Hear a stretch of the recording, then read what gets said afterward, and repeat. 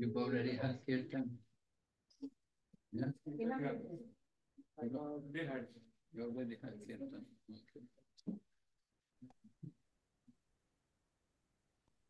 Namo Bhagavate Vasudevaya.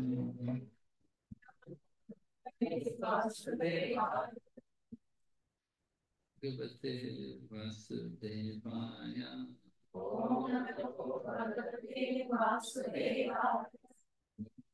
Namo Bhagavate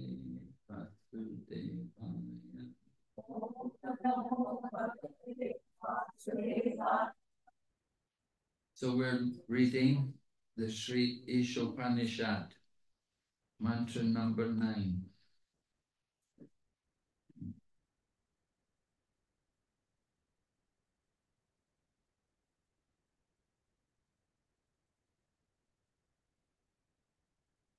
Indantama pravishanti ye vidyayam upasate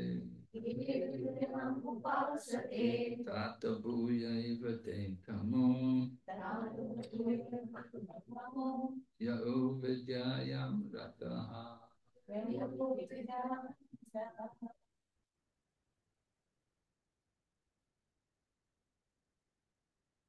Andantamaha pravishanti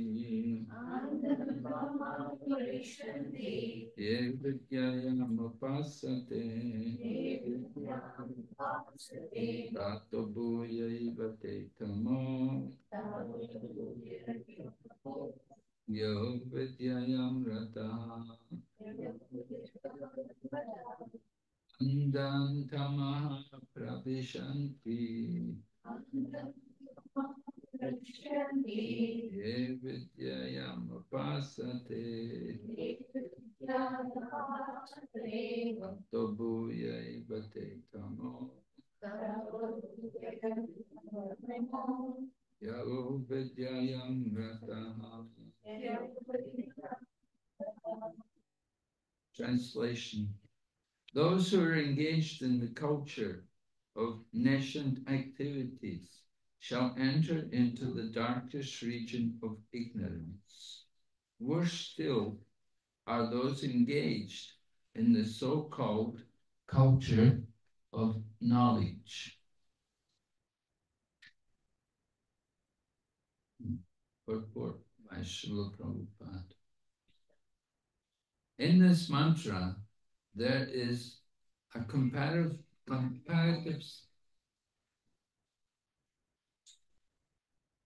in this mantra, there is a comparative study of vidya and avidya. Avidya, or ignorance, is undoubtedly dangerous, but vidya, or knowledge, when mistaken or misguided is even more dangerous. In modern civilization, the explanation of Sri Isopanisad is more applicable than at any other time in the past. Modern civilization has advanced considerably.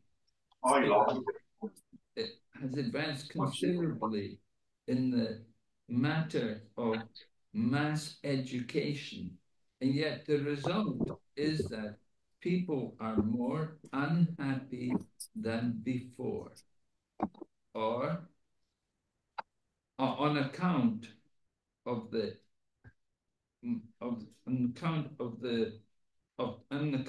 too much stress on material advancement.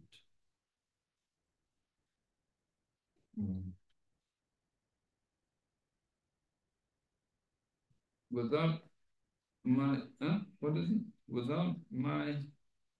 I should use my computer. It'll be easier for me to read than this thing.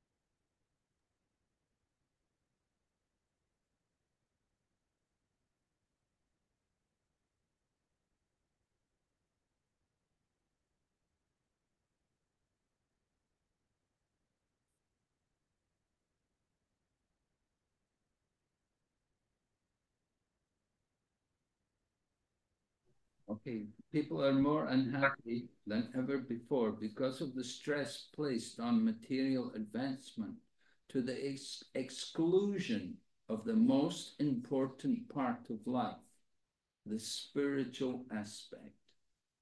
As far as Vidya is concerned, the first mantra has explained very clearly that the Supreme Lord is the proprietor of everything, and that forgetfulness of this fact is ignorance. The more a man forgets this fact of life, the more he is in darkness. In view of this, a godless civilization directed towards the so-called advancement of education is more dangerous than a civilization in which the mass of people are less educated. Okay? Om Jnana-timirandasya Gyananjana Shalakaya Chakshurunmilitanena Tasmai Shri Gurave Namah Vanchakalpatarubhyascha Kripas. You can wear it. And you can pass it around everybody else.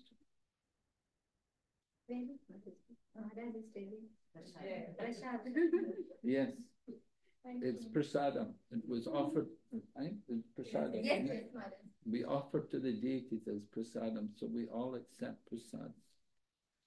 So, Vanchakalpatarubhyascha Kripa Sindhu Bhayavacha Patipanya Pavayito Vaishnavito Jai Shri Krishna Chaitanya Prabhu Nityananda Shri Advaita Gadadhara Srivastava Bhaktivedanta Hare Krishna Hare Krishna Krishna Krishna Hare Hare Hare Rama Hare Rama Rama Rama Hare Hare.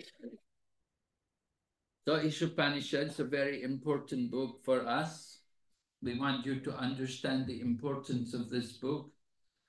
Srila Prabhupada actually wrote the purports to this book while he was still in India, even before he'd gone to the West. And he had published it in his Back to Godhead magazine, which initially, in his own time, it was just a sheet of newspaper. And he would write articles and he'd publish a few editions. So when he went to the USA, then he told the devotees that, you know, I wrote purports on this Isopanisad. You could put it together and make one book. So the devotees did that, and it was published in the USA, and practically very early in our movement. And so Prabhupada explains the significance of this book, why it's so important, because there are a class of people who do not accept books like Bhagavad Gita. Did you ever meet these people? They don't accept the Bhagavad Gita. They accept the Vedas, but they don't accept Bhagavad Gita. They don't accept Srimad Bhagavatam. They say, no, these books are not scripture. You see, there are different classes of scripture. First of all, the four Vedas are what is known as Shruti. Right? Shruti. Did you hear the word before? Yes. Shruti. So the Vedas are Shruti. The four Vedas, the Rig Veda, Yajur Veda, Samar Veda, Atharva Veda. They're all Shruti. And the Upanishads, like Isopanisad, this is from which book? It's from? Huh? Vedas. Yes, which Veda? It should be from Huh? No. Huh? No. Getting closer, right? Yeah. Yeah. Okay. So it's from the Vedas. The Upanishads all come from the Vedas. Actually, there's supposed to be 108 Upanishads, but they're not all available. It's difficult to find them. But initially, there were 108 Upanishads, and they're all in different parts of the Vedas. So Isopanisad is the one which we like, which is particularly popular to comment on. If you go to people who practice Jnana Yoga, and they will speak on the Upanishads. Like if you go to, there's other missions, I won't mention the names, but there are missions who, they will only speak on the Upanishads, and they'll have class on Katha Upanishad and Markandeya Upanishad. There are many different Upanishads, and they will speak on the Upanishads. They won't usually speak on this Upanishad, but sometimes they may do. They will not accept Bhagavad Gita, though, because Bhagavad Gita is from which book? From Mahabharata, yes. Bhagavad Gita is from Mahabharata. Mahabharata is not Shruti, although sometimes we call the Bhagavad Gita the fifth Veda, but actually there's only 4 Vedas, and that's our presentation of the Bhagavad Gita. And those people who are practicing Jnana Yoga, they will not accept Bhagavad Gita. So if you're going to discuss with them and you try to quote Bhagavad Gita, they'll laugh at you and say, no, that's not scripture. That's your scripture, not ours. Gyanis and Hindu scholars and so on, these people, they will accept the 4 Vedas because they are Shruti. They will not accept Smriti. Of course, we do. And the Goswamis, Lord Chaitanya and the Goswamis, they accept all the different classes of scripture. There's a verse, Shruti, Smriti, Puranadi, Pancharatriki, Vidim Vinam, Aikantiki, Hare Bhakti, Utpatayaiva Kalpate. This verse is quoted to say that devotional service should be performed according to the different scriptures, the Shruti, the Smriti, the Puranas, the Pancharatriki, like that, these different books. So we say like that, and we say if you do devotional service which is not according to these scriptures, then it is simply a disturbance to society. So Rupa Goswami quoted that verse from scriptures. However, the class of people, the Jnanis, they will only accept Shruti. So we need to have some Shruti to preach. We have to have some scripture, which is also Shruti. And Prabhupada presents this Isopanisad for us. We can quote this. Sometimes we have to debate with these different people, and you will see in Prabhupada's purports in the Srimad Bhagavatam, sometimes he will quote a verse and he will say, the Vedic evidence from such and such Upanishad is, and he will quote a verse. And he's giving us verses from different Vedic scriptures, usually different Upanishads, to help us to present the Krishna conscious philosophy. One verse which is very popular in presenting our Krishna conscious philosophy, which is from the Vedas, is a verse which says, Nityo Nityanam Chaitanam Nityo Nityanam Eko Bahunam Yo Vedati Kama. Okay. Nityo Nityanam Chaitanam Eko Bahunam Yo Vedati Kama. It's a very important verse because often the people who are presenting the Gyan philosophy are Mayavada. They're presenting the philosophy of oneness, impersonalism, that everything is one. But this verse is a total denial of that. This verse says, amongst all eternal beings, Nityo Nityana, amongst all eternal beings, there's one supreme eternal being. And Chaitanya means consciousness. And amongst all conscious beings, there's one supreme conscious being. And then the verse goes on, Ekoba, that one supreme Lord is providing the needs of everyone. So that's a very powerful verse. If you know that verse, it can help you a lot. And if you're meeting somebody who is steeped in the impersonal philosophy, or who is following the path of Gyan. In the Bhagavad Gita, Lord Krishna talks about Gyan, but you know, the Gyanis, they won't accept Bhagavad Gita. In the Bhagavad Gita, however, Krishna says that what is the goal of Gyan? The goal of Gyan is Bahunam Gyamanamante Gyanavam Mam Prapadyante. Right? After many births and deaths, one who is actually in knowledge, what will they do? They will surrender to Krishna, right? And they know that Vasudeva Krishna is everything. So that is the goal of knowledge. But the Gyanis, they won't accept that. For them, the goal is mukti, moksha, sayujya mukti. They want to get impersonal liberation. And so,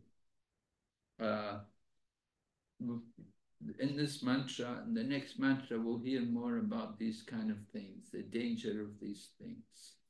And sometimes, as Prabhupada said here, vidya or knowledge can be even more dangerous when misguided or mistaken. So we have to be careful where we get the knowledge from. Just like, you know, you send your children to school, you want them to study, you want them to they should be taught in the authorized manner, right? They should learn the proper things. So this mantra, Prabhupada said, it's comparing vidya and avidya. Vidya means transcendental knowledge, and avidya, ignorance or darkness. So Srila Prabhupada points out this mantra is more important today than at any other time in the past. He said, world has advanced in the field of mass education. When we look at the colleges nowadays and you hear the different subjects people are studying, it's so different. You know, I mean, I studied more than 50 years ago when I studied at college. And what they're learning now at college is, you know, there are things which were hardly ever taught in those days. You know, what somebody told me, they're learning artificial intelligence, right? So that's a very new subject, of course. So Prabhupada says the result of all of this education is that people are more unhappy than ever before, right? Are you happy? You're happy. Now you're happy, right? Good. We want devotees should be happy, right?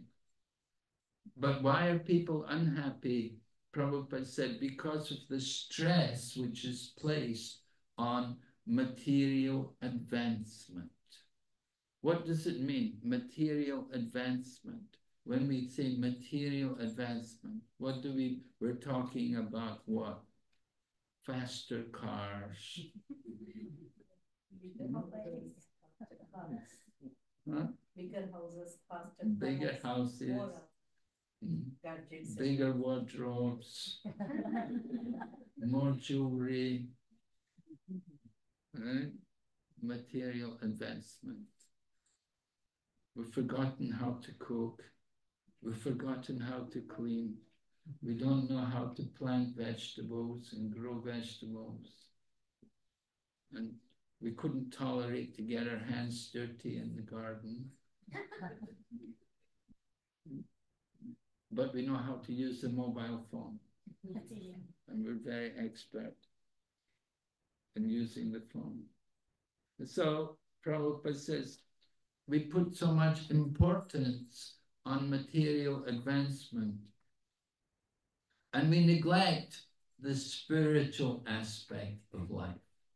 We neglect the thing which is actually more important, the spiritual part of life. What examples does Prabhupada give to us about this? About only taking care of the body and neglecting the soul. What examples do you remember about this? About the bird and the cage. Yes, right. Good. Yeah, the bird in the cage. You others all know that? You've heard this example before? Yeah? Yes. No? You're new. Huh? Yeah. Okay, good. So what about you? You all know the bird in the cage? Yeah, right? Who wants to tell us? Yeah, you can tell us. Maraji, tell us what's the story, the bird in the cage? That people always, is it of the king? No, the bird in the cage. Yeah, we love the cage and we clean the cage, but the bird inside is captivated and it's like similar like that. It's not fed properly. We are like the body, soul of the bird. So we are putting in time to decorate the cage to enhance that, but we are forgetting the soul. We're forgetting the bird, the food for the bird. Ah, the food for the bird, right. You didn't put the food for the bird, right?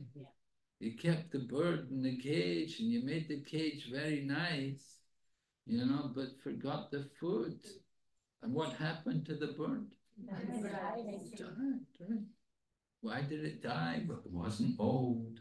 It wasn't sick. What happened? We didn't feed it. So that's a problem. So like that, we forget the most important part of life, the spiritual aspect of life. It's very important for us to know how to take care of the soul. Common people don't know. They don't even know there's a soul, what to speak of taking care of the soul. So first they have to learn that there is a soul, and the soul is the living force in the body. It's the soul which gives life to the body. So this knowledge about the soul, the body and the soul, this is very important for people to learn, to be taught this knowledge. Otherwise, we just spend the whole time taking care of the body and we forget all about the soul. And one of the devotees in Singapore, he was doing some program. They have this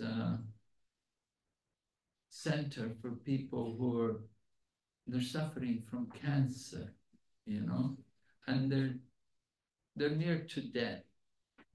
They're in the final stages of cancer, but they come to this center and they arrange some different activities, to keep them amused, keep them occupied.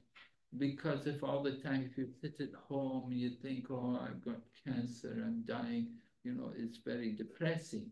So they encourage them, come and get together, and they arrange some different activities. So one of our devotees was going there regularly, and he was meeting different people and bringing them together and get them to chant, and tell them stories from Krishna consciousness. But he told me, he said he was very surprised because he saw how some of the ladies who were coming, although they're very near to death, but they're very well decorated, they have all their makeup on and everything, and their hair and everything. He said it's quite surprising because, they're so close to death, but still there's so much, put so much energy with the body. So that happens. It's unfortunate. So Prabhupada then says, he's talking about Vidya, and he said the first mantra has explained that the Supreme Lord is the proprietor of everything. Who remembers? What was the first mantra? Isavasyam. Yes.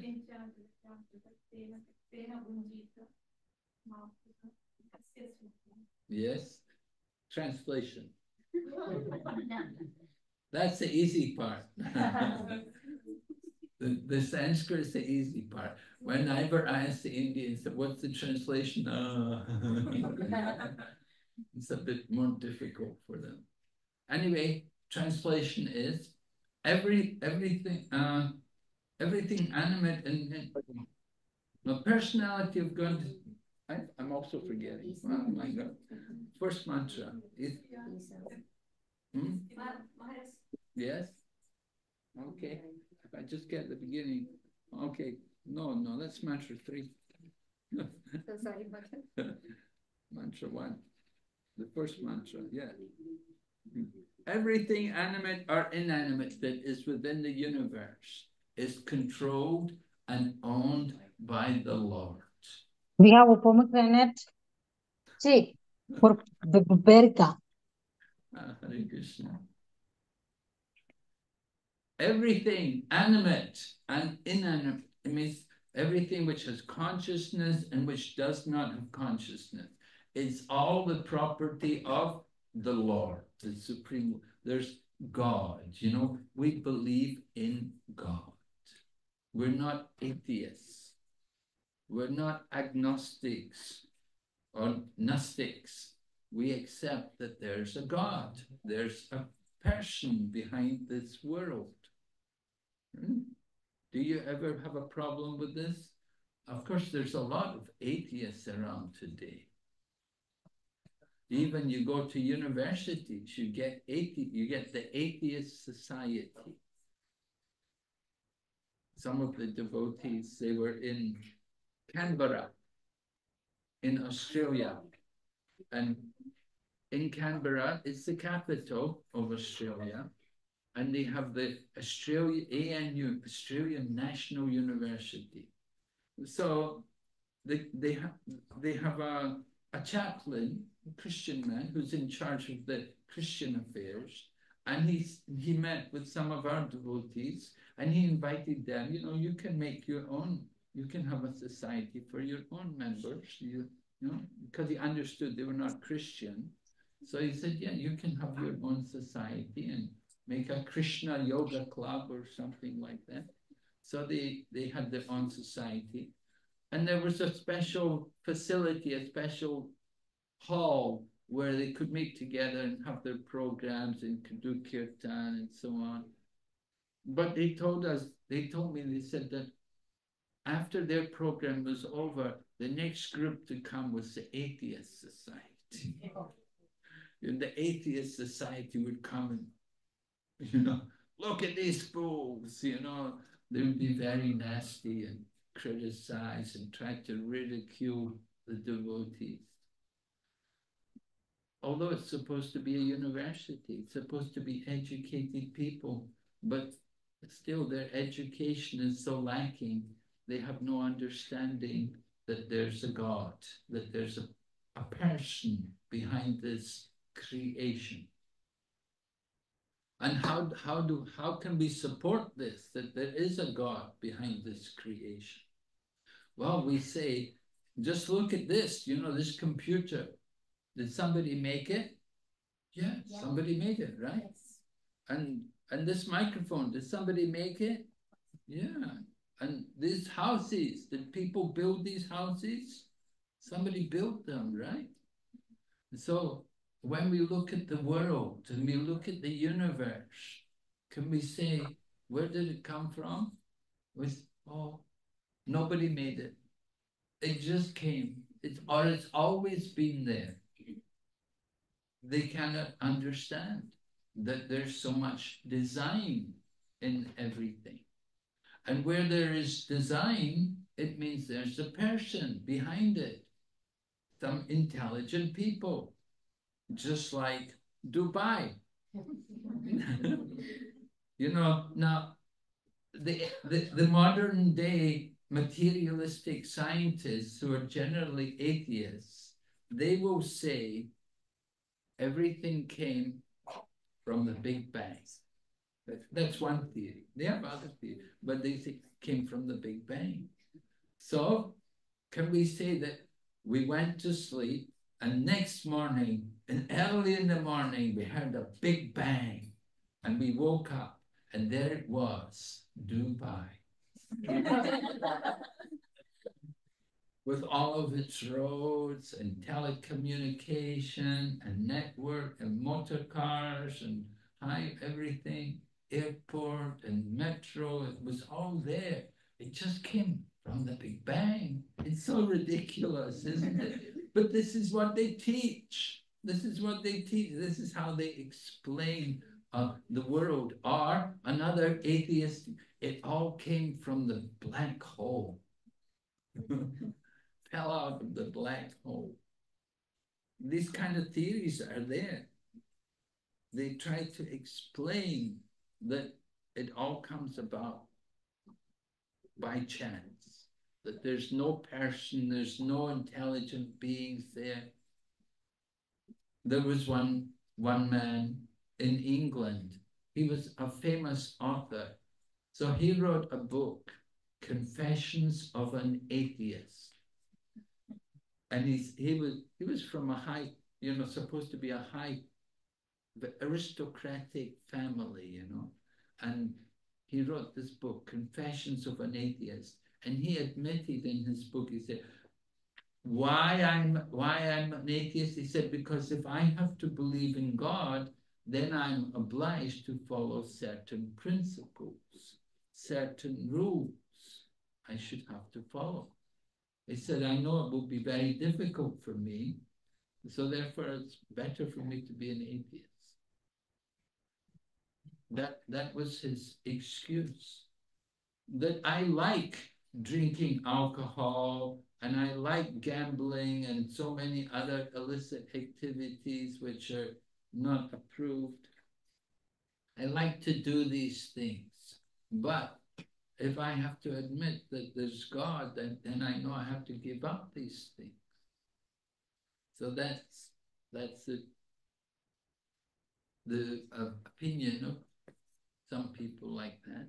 They don't want to admit that there is a God, there is someone behind the creation, because then they're obliged to follow some principles. So Srila Prabhupada explains that the first mantra of Sri Isopanisad declares that the Lord is the proprietor of everything. And forgetfulness of this fact, that is ignorance, right? As soon as we think, oh, who does it belong to? Oh, it doesn't belong to anybody. That's one idea. Whose computer is it? Oh, nobody's. Oh, I'll just take it then. Okay. One devotee was doing Sankirtan one day on the streets. One devotee was distributing books and he met this young man, and he was talking to the young man and he was trying to explain Krishna consciousness teachings, that there's one God and we are all his servants. And the young man was arguing, saying, no, it's all one. It's all one. We're all gods. The young man was arguing like he'd been influenced by this kind of Mayavada philosophy, that we're all God, And there are people who teach this, big men, famous people. You are all God. They'll tell you like that. What kind of God I am? I'm suffering and, so many pains of the body, so many problems, and I'm God. What kind of God is that? Anyway, forgetfulness. The young man was saying, we're all God. So the devotee said to him, oh, He said, we're all God. He said, I am you, and we're all one. We're all one. Young man said, yes, it's all one. We're all one. So the devotee said, okay, give me your car keys. And give me your wallet. And then he said, bye. And he turned around. And the young man, no, come on, give me back my car keys. Give me my wallet. No, it's all one. Why I should give you back? So it's so foolish, you know. People talk these things, but it's so foolish. It's so ridiculous. And we have to expose it to people that this kind of thinking is not right. So when you read books like this Isopanisad, then you'll get a lot of points like this to make the actual philosophy very clear.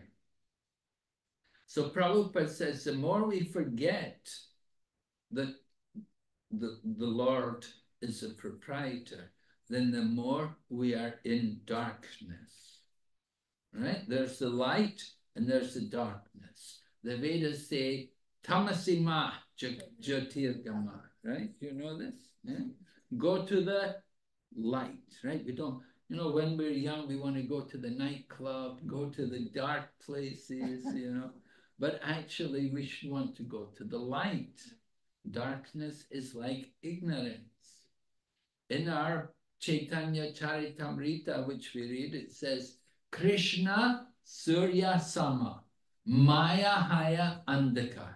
Yahan Krishna Tanahi Mayaya Adhikar. Krishna is like the sun, and Maya is like darkness.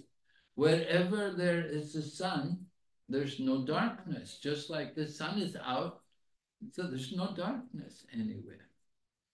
And so with the appearance of light, all the darkness is removed. So wherever there is Krishna, there's no Maya. Maya is the forgetfulness of Krishna. Krishna means the Supreme Lord.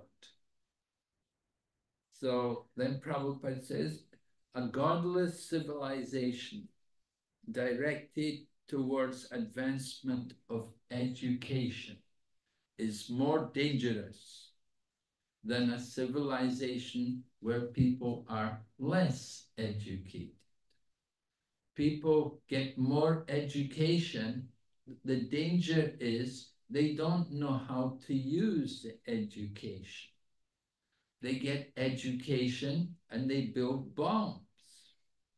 They build fire bombs and they build different explosives and they do so many things which just simply disturb the life of ordinary people, people who want to live in peace. Their peace is threatened by these kinds of people. They have some knowledge, but they use it in a very bad way. So Prabhupada says, better people are less educated. Less educated, simple people, they live in the village and they have some land, they can grow their vegetables, they maybe have some cows, they take care of the cows, they get some milk from the cow and they can live healthy, happy lives. But you get education. We come into the cities and we get education, so-called education. Srila Prabhupada came to America 1960s, and he was also taken to some of the universities there in the USA. So he described them as slaughterhouses. What did he mean? And I think in India today, it's not so different. Many of the colleges in India today also, similar problems. Like in India, there's a lot of drugs, young people taking drugs.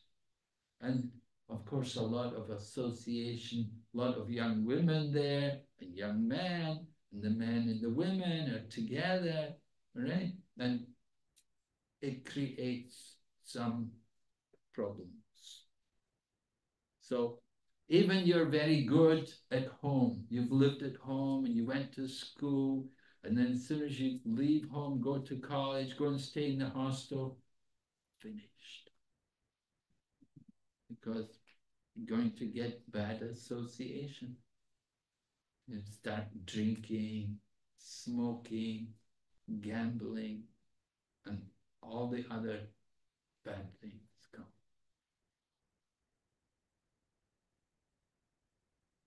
Isn't it true? Yeah. Did you go to college? Yeah. Yeah. Yeah. It's certainly true. So Prabhupada, I'll read more from this purport here. Prabhupada said, different classes of men, and he describes them. Karmis. Karmi means somebody who's we would call a fruitive worker, means they're very attached to the results. They may do activities which are pious, and they may do activities which are not so pious. But they're not very religious. They just work. They're workers, and they want to enjoy the result. And then Gyanis means people who've got some knowledge, a little knowledge, transcendental knowledge. They may know they're not the body. They know they're a soul. They may think that soul is God. That may be there. They think, we're all God. You're also God. You have not realized it yet. Right? Have you realized it? That you're God? Have you? Oh, good for you. Okay, and then yogis. Yogis are not you got some people do the hatha yoga, a little exercise, but generally yogi means meditators. They will sit and meditate. They will sit and contemplate the Supreme. So three kinds of people: karmis, jnanis, and yogis. So Prabhupada said, karmis are busy in eating, sleeping. They want, working. Why are they working? To eat better, to sleep better, and these, these activities, the animal activities: eating, sleeping, mating, defending. This is the business of the dogs and the hogs. Human life is meant for something more. Of course, we also eat, sleep, mate, and defend, but we have some control, some regulations on these things. Human life is different from the animals. And Prabhupada said, modern civilization, 99.9% are engaged in the activities of sense gratification. And then Prabhupada mentioned some of the different forms of sense gratification.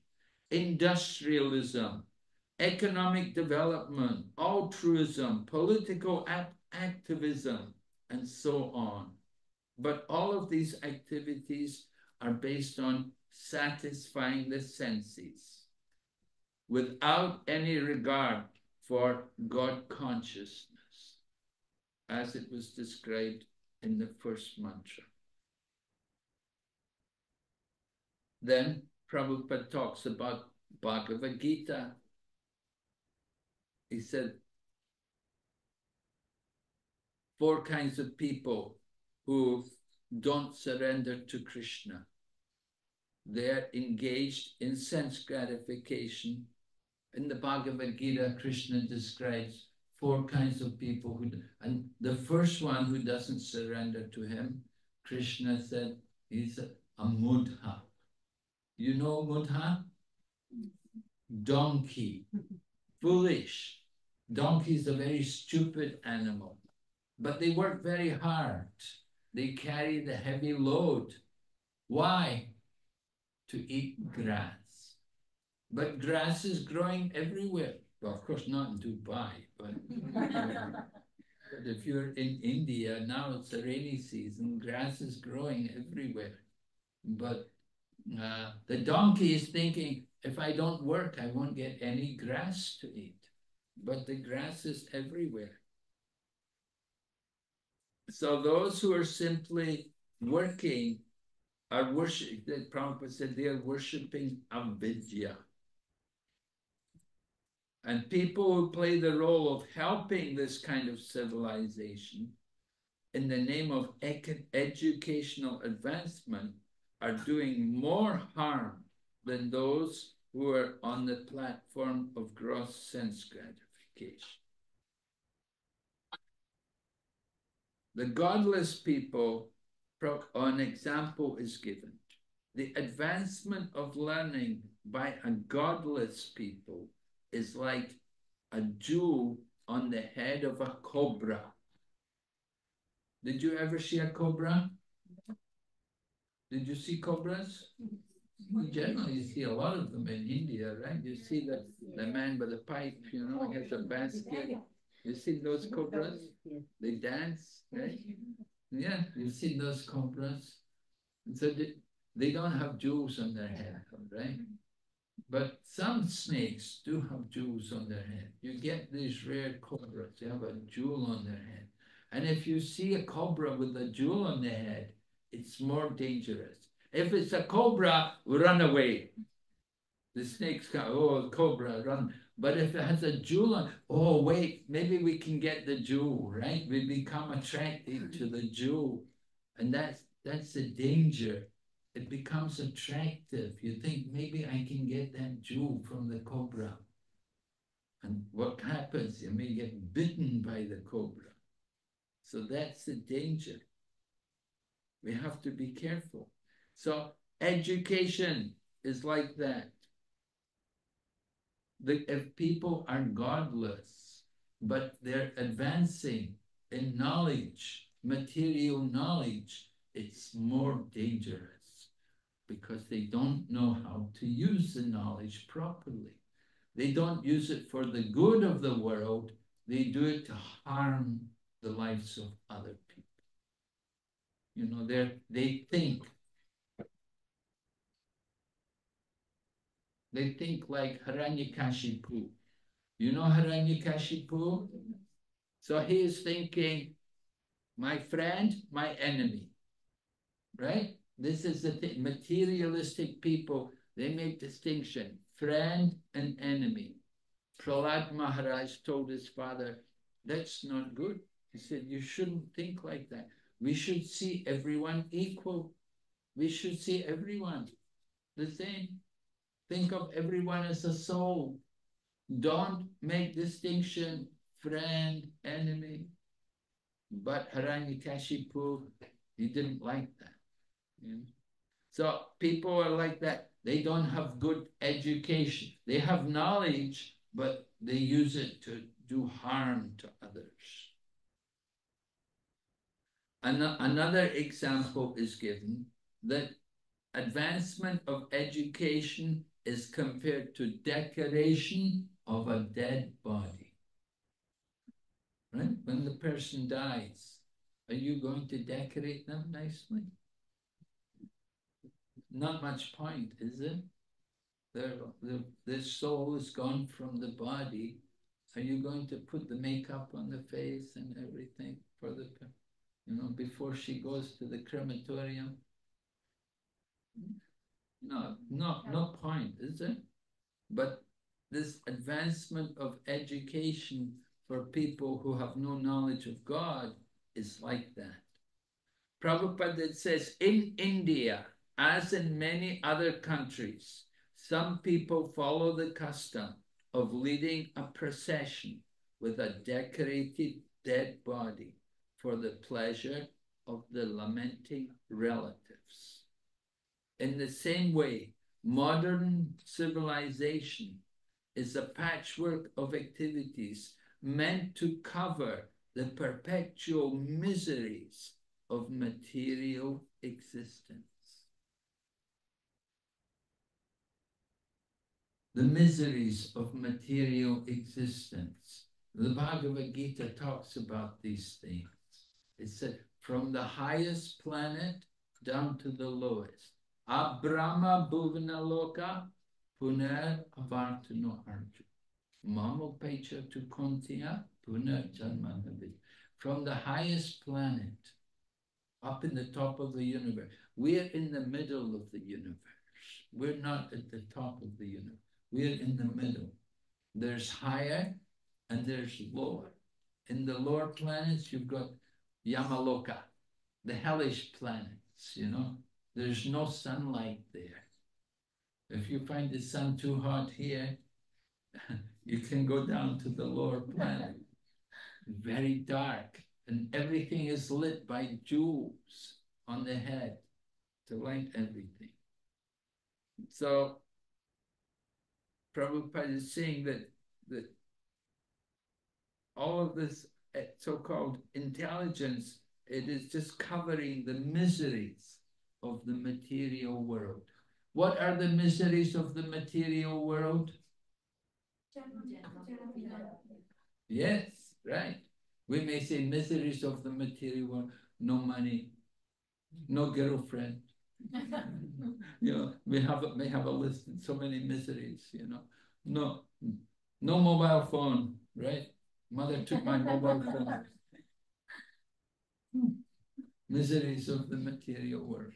So, of course, the real miseries of the are birth, old age, disease, death. Right. So, not pleasant to get sick. I just spoke to the devotee in Bangkok, one of our devotees in Bangkok. She said, we had Rath Yatra, the next day everybody was sick. They all felt sick. And I said, so many days we were sick. Fever. Oh, terrible. So like that, disease is there. We don't like it. COVID came. Did you get COVID? Yes. Yeah? Get COVID? Yeah, yeah. Did you get COVID? No? Oh, good for you. You're lucky. So we try to avoid these things, but it's there. You cannot avoid. It's the nature of the material world. They say vaccination. Is that protection? More people die from vaccination. You know, more dangerous. So the miseries of material existence, they're not removed by just education. We get more education, spend more money, go to better colleges and universities, more degrees.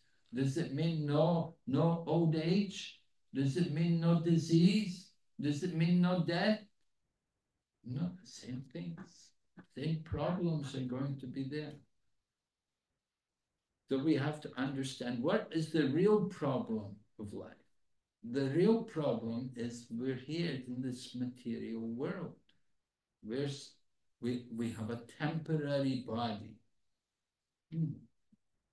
Everyone, we have taken a material body. In course of time, we will have to give it up.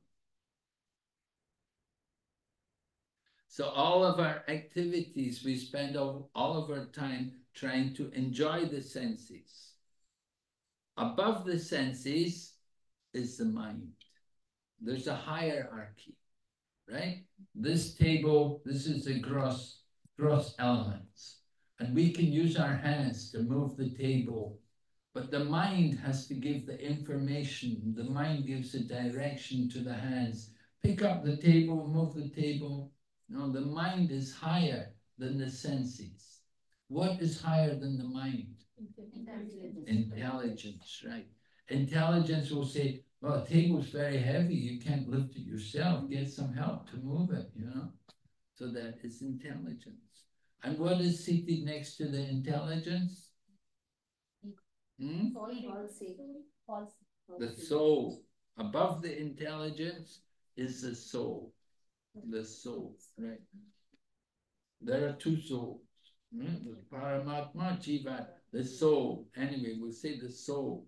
So, but it's seated beside the intelligence and giving information to the intelligence. So the soul, our desires, the things we want, this giving information to the intelligence, and we think how to do it. So what is the aim of real education? Real education should be self-realization, to know who I am, to understand the self. That is real education. Realization of the spirit, the spiritual values of the soul. And any education which does not allow us to realize these things, then that is actually avidya, nescience. We say someone may be MA, right? Did you do your MA? We got any MAs here? You got any? None of you did MA? No? You did MA? Yeah? Master of Avidya. Right?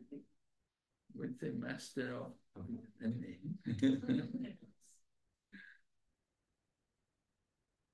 So, but to culture such nations, we must go to the darkest region of ignorance. Okay, then Prabhupada continues, according to Bhagavad Gita, mistaken mundane educators are known as Veda Vadarata and Maya Aparita Jnana, two kinds of mundane educators, mistaken mundane educators, two classes. The Veda Vadarata. Veda Vadarata means one who is simply mouthing the words of the Vedas. They simply repeat the Vedas. And Maya Aparita Jnana means knowledge stolen by illusion. In the Bhagavad Gita, Krishna describes these two kinds of people. Maya Aparita Jnana, he's one of the four kinds of people who don't surrender to Krishna. Remember, one was the Mudha. Yes. Yes, right. Good. Four kinds of people who don't surrender. The Mudha wants to work hard all day. We say, come to the temple and have prasadam. Oh, I have no time. I have to work. Why are you working? Well, I have to eat. I have to earn money to eat. Well, I'm telling you, come to temple, eat prasadam. No, I have to work. That is Mudha, foolish. Right? And Vedavada or Maya Aparita Jnana, knowledge stolen by illusion. They will want to understand the scriptures by their own knowledge, by their own intelligence. They will not like to hear from the acharyas. They will not like to hear through the disciplic succession. They will just like to enjoy the mind, to think about it themselves, and to explain it in their own way, without any authority. That is Maya Aparita Jnana. And the Veda Vadarata, they are also like that they pretend to be very learned in the Vedas, but they forget the real purpose of the Vedas. What is the purpose of the Vedas? To know who? To know Krishna, right? To know, in the Bhagavad Gita, Krishna says, Vedanta Krit, Veda Ved, Evacha, by all the Vedas, I am to be known. And then Krishna said, I am the author, I am the compiler of the Vedas. By all the Vedas, I am to be known. So the purpose of the Vedas is to know the personality of Godhead, to know Krishna. But these people, they're not interested in Krishna. What are they interested in? Well, some of them are interested to go to heaven. They want to go to Swarga Loka. Why? You want to go to Swarga? You came to Dubai, halfway to heaven, right?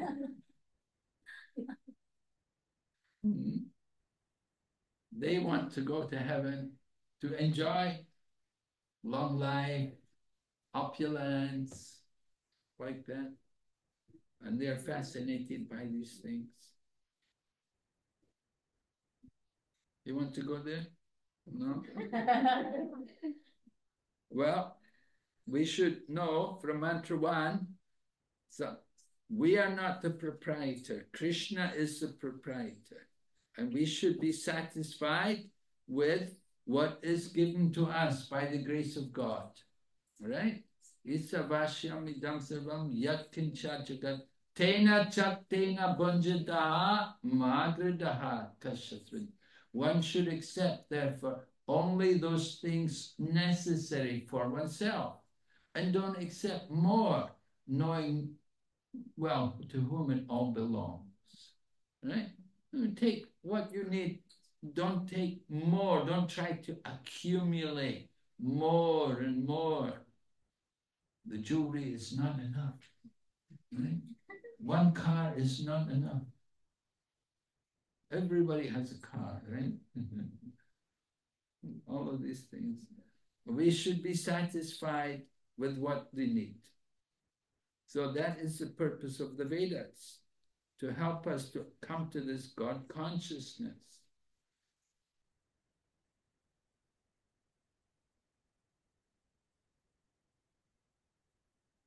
So the Vedavadarata people, they want to forget God.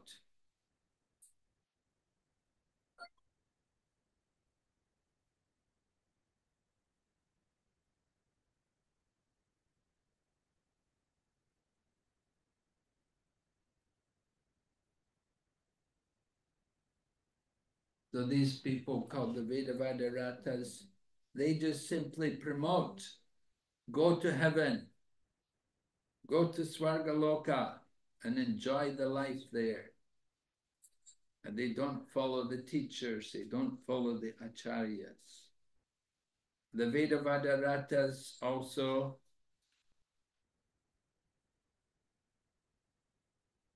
they may study the Vedas, but they don't understand what is behind the Vedas, what is the real purpose of the Vedas.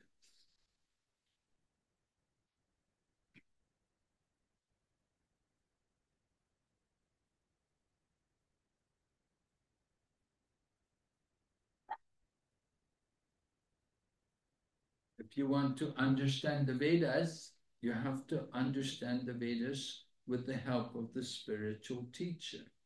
The spiritual teacher has to be there to direct us. If you just read the books on your own, it's not really enough. We have to understand things in the proper way, just like you want to be a doctor. So you may get the books and you read the books at home, but that doesn't qualify you as a doctor. You have to go to the college, you have to study under the doctor, and they can train you and educate you how to use the medical knowledge. In the same way, you want to understand spiritual knowledge, we have to hear it with the help of the spiritual teachers and the acharyas. We have to hear through the disciplic succession. And if we just try to understand it on our own, then we get problems. We will come to the wrong understanding. Just like the Vedavadarata, they're thinking the goal of life to go to heaven and enjoy. And then the other class of people, the Maya Aparita Jnana, and they think that they are God.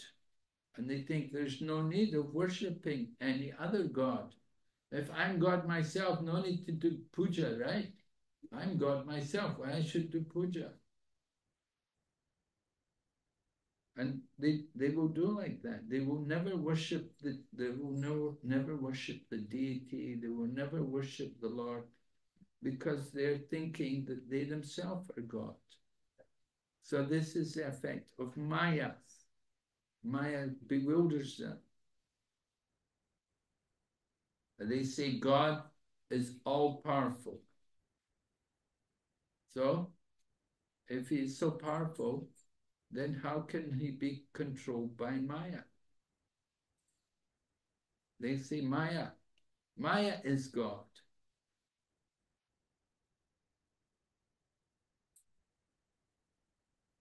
This is their idea.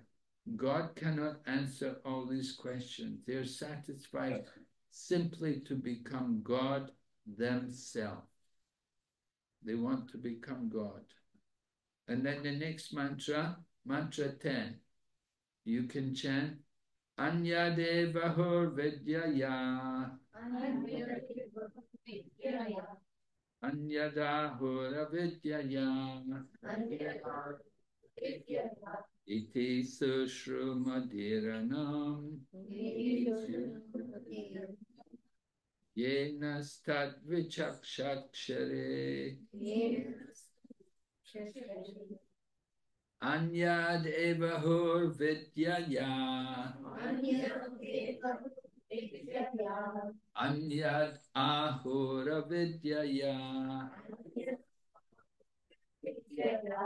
Mantra 10. Iti Sushrumadhiranam Yena Stad Vichakshakshare Anyadeva Hur Vidyaya Anyada Hura Vidyaya Iti Sushrumadhiranam Yena Stad Vichakshakshare. Translation. The wise have explained that one result is derived from the culture of knowledge and that a different result is obtained from the culture of nation. Well, that's a pretty obvious conclusion, right? If you cultivate knowledge, you get one result, and if you cultivate nations, you get a different result. It's not all the same. But some people talk like that. Some people say, in Bengali, they say, Yatamat Tatapa.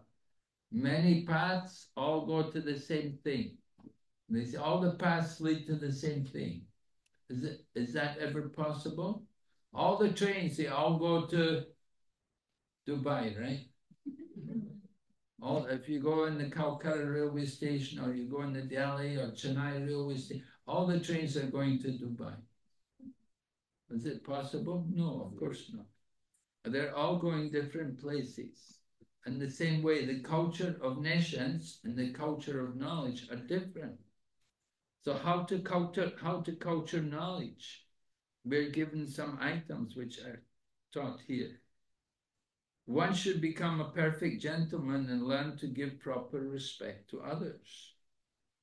Prabhupada was on television one time in America.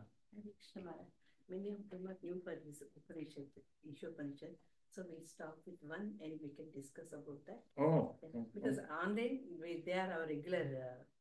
Online, we have regular Swami program. Okay. Yeah, but here many of them are not. So we'll stop here and we can discuss. Yeah, sure. Yeah. So we're going back then to mantra 9. Yes, ma'am. Right? Yes, ma'am. Those who engage in the culture of nascent activities. Means, what are these activities? Nascent activities. Means material activities. Activities of the senses. They enter into the darkest region of the worse still are those engaged in the culture of so-called knowledge. So so-called knowledge is worse than knowledge. Of course, if it's wrong, right? You're going to get trouble. You have to know where you want to go. If you don't know where you want to go, it doesn't matter which way you go. Do you know where you want to go? Did you ever think about it? Where do we want to go? Huh? Back to God. Okay. Very nice. All of you? Yeah. Okay. So, any questions, comments? Have you got a good study of Vidya and Avidya? We have our master of Avidya here.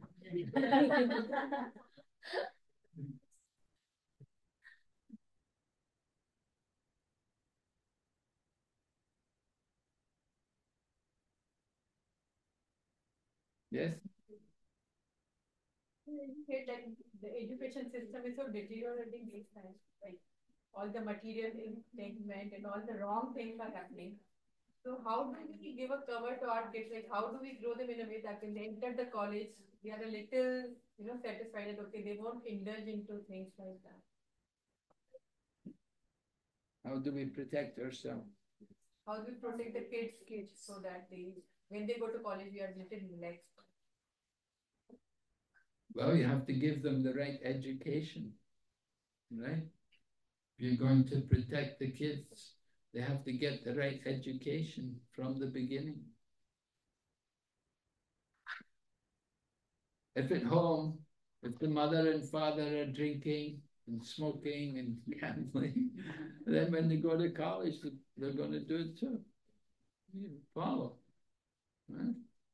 You have to show example. It's important. Oh, I don't want my kid to do these things. But you do them. Yeah? We do them every day. And we expect, oh, I don't want my kid to. Father's saying, don't smoke. Father, you smoke. Father's, well, it's my house. Right? You can say, well, it's my house. I can do as I like. We say the same, Krishna, he's the proprietor. He can do what he likes. It's his house. It's his planet. We are controlled. We have to be controlled. So father, mother may say, we want you to do these things. Sometimes you get parents, they don't want their children to become Hare Krishna. Better he becomes a drunkard. Better becomes a drug addict.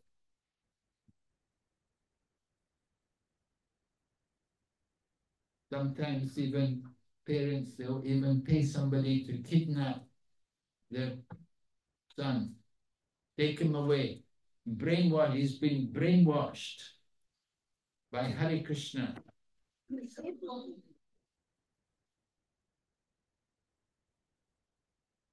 He's been brainwashed by Hare Krishna. So there was one boy, he got kidnapped and they took him away and they gave him drugs to forget everything. And he forgot everything. Only thing he could remember, Hare Krishna. He couldn't stop chanting. He forgot everything else. Couldn't remember anything. But he didn't forget the mantra. Because the mantra is not material. So the drugs they gave him, it affected the material consciousness. But it could not affect the spiritual consciousness. Right now in the society, in the education system, it is taught get good marks in school, get good grades in college, so you get good job, get good salary, so you get a big house. That is the thing we are seeing in the kids. From the childhood till they are just to do all things good, so you get good salary and you get good big house, materialistic. We are pushing them to the materialistic thing only, and they are taught that only. Oh yes, So definitely. That's true. somewhere, and they are very busy to, go to this classes or Bhagavad Gita classes. Too busy, they are running into all these things. So how to bring in or balance things? Yes, that's important. There has to be the balance there between the material. That will come in a couple of mantras. It will say you have to balance the material and the spiritual. So cultivate side by side. You know, we have to cultivate the material knowledge. You have to live in this world. At the same time, we shouldn't be blinded by it. So having spiritual knowledge will help us to balance these things. But if you don't have any spiritual knowledge, that's the problem. If people have got some training, some education in the spiritual aspect of life, Hare Krishna, then that will protect them. So we try to arrange, like we have summer camps, and we send the youth away with the devotees, go with the devotees and pass the summer holidays, with the devotees. And some devotees are going to at Pune or at Mayapur. And we have these programs, to bring the youth together and take them to the spiritual, take them to the temple and have special programs together. So it gives them some taste of spiritual life, you see. And it also gives them a feeling of belonging, that they don't need to get drawn into the other things, the drugs and the gambling, and alcohol, these things. They can stay.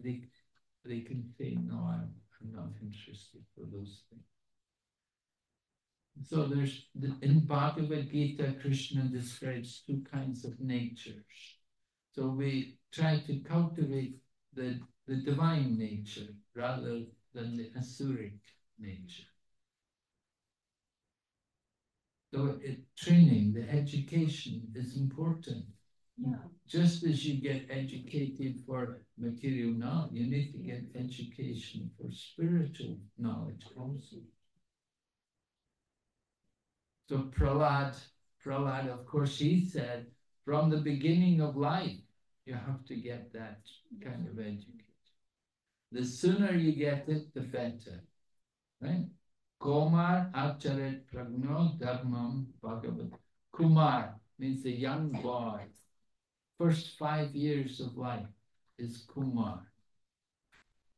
So that's the time when they should begin their education. And if they get it from the beginning, then it's so much easier.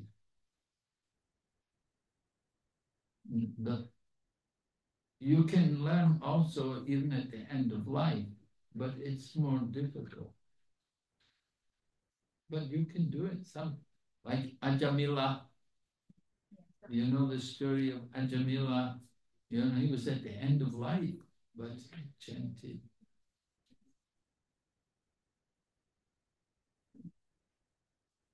Hare Krishna. What if I use this advanced education to do good for the people? Where does that fall spiritually? Well, yes, you can use advanced education to do good for the people, but not everyone does that. See, there are some people, they get advanced education and they abuse it. They don't use it properly.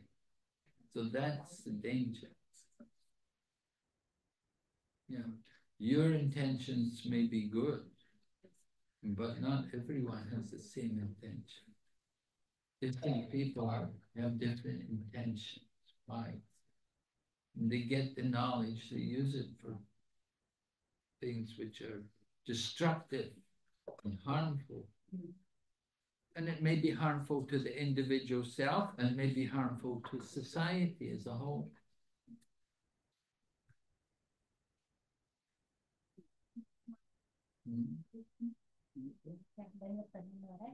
Maharaj, actually, in first place, I am very late to realizing this all. And my son is all adult.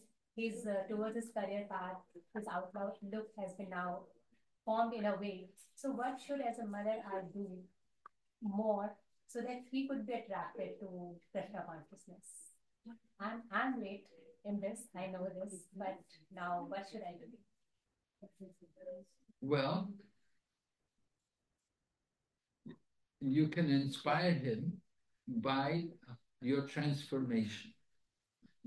You know, if you're able to impress upon him, not necessarily making a show, but just the fact that you're happier and you're much more peaceful and you take pleasure in devotional activities, I think your own example will be more important rather than giving him instruction. But you give him instructions, you'll think, well, it's my mother, you know, what does she know, you know, just my mother. And young people, they like to be with other young people. So you have to have an opportunity, you can send them to be with the other young men, young people. They like to be together. They have their own sangha and they create their own atmosphere. They have their own activities. Like in Dubai, you know, we do have groups of young people and they'll go off together and play football, whatever, you know. And we'll do also kirtan and things and discuss philosophy. Thank you so much. Yeah, so we do have groups like that, you know, there's a groups of young people, they meet, they come to the room. I think Sri Balaba's brother, Nanda Kumar. He's in charge of the young people. He's not in Dubai. Yes. He's not in Dubai. My son is not in Dubai. So I have to see where. He's not here in Dubai. Oh, where is he? He's in China, Maya. He's in China. Yeah, studying. Yeah, so that's. Where is he in China? He's in Zhengzhou. It's Henan province. Henan province, Zhengzhou is the city's name. Zhengzhou. Zhengzhou, yeah. Popular province. Well, if he wants association, he could get it. Yeah. Online. Online. Yes. That he does. He does? Yeah, that he does. Okay. Yeah. But very rare and little, sometimes. Yeah.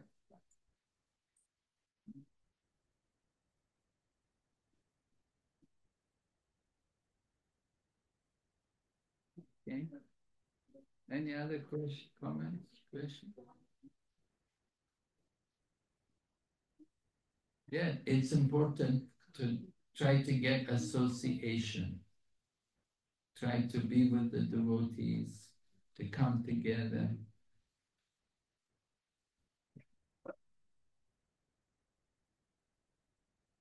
If you get the right association in the beginning of life, and then as they grow up, then it's natural to be Krishna conscious.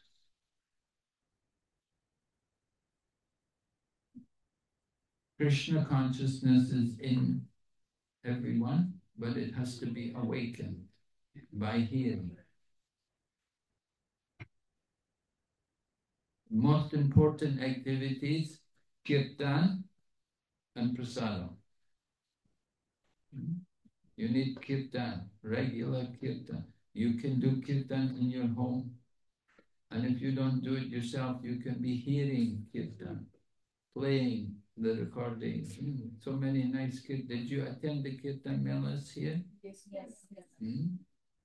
So there's so many on YouTube. You can get the recordings. You can hear the Mayapuris and these different people doing kirtan.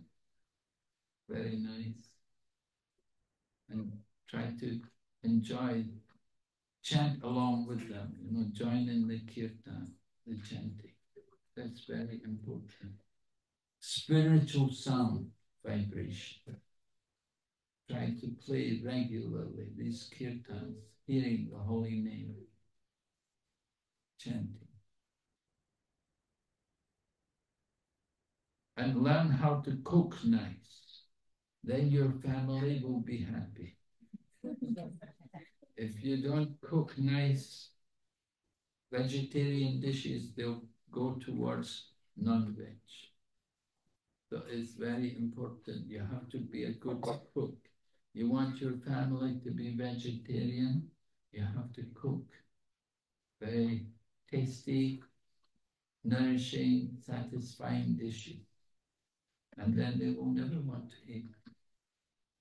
When Prabhupada went to America, nobody was a vegetarian. But nobody asked for meat because Prabhupada's cooking was so good. He was cooking nice. Yeah. Not only kachori. Yeah.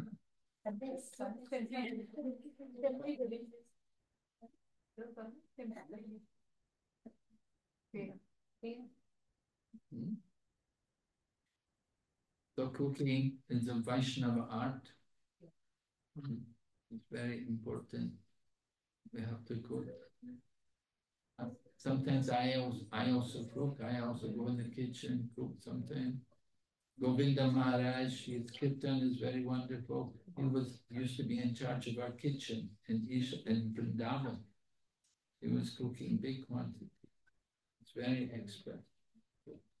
And Prabhupada used to cook. Prabhupada liked to go in the kitchen, show us how to cook. And he would always tell us, "Oh no, you've cooked this not very good." Not proper, too much oil, something. But sometimes you say, "Oh, very nice."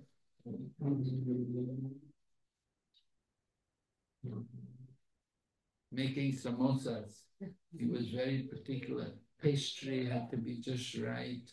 The filling also, the aloo gobi, matar, right? Everything had to be just right, perfect. And Prabhupada would always want to see the prasadam. He would taste it. He would tell us, "Oh, it's okay." Yes. Or he would say it's no good.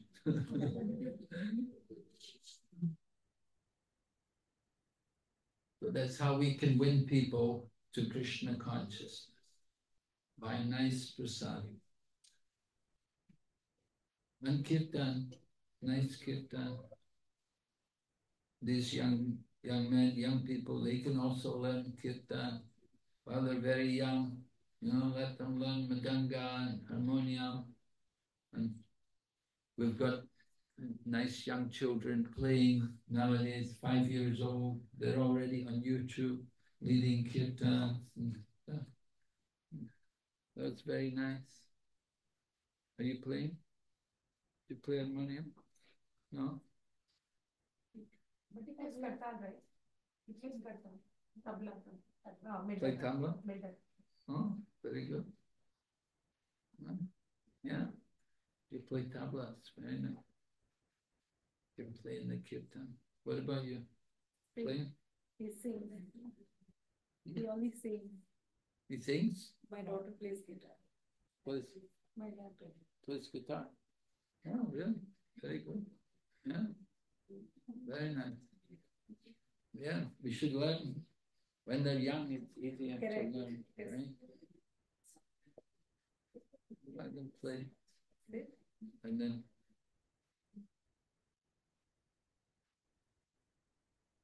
we get devotees come, they bring their saxophone, their flute, play the kirtan.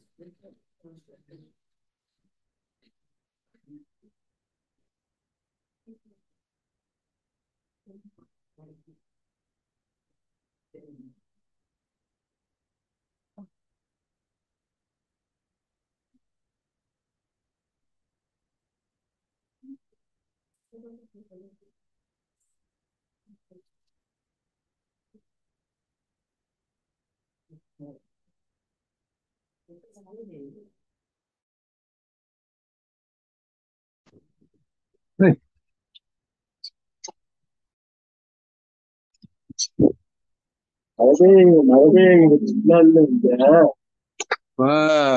அதே மழை